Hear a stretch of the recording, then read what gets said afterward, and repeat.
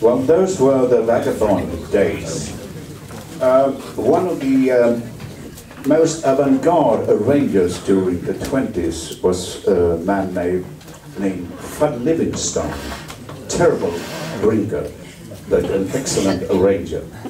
How that goes together, I don't know, don't ask me. He made what you would call a tour de force, an arrangement of a tune called Humpty Dumpty. Was recorded by Frank Trumbo on big Spider-Man.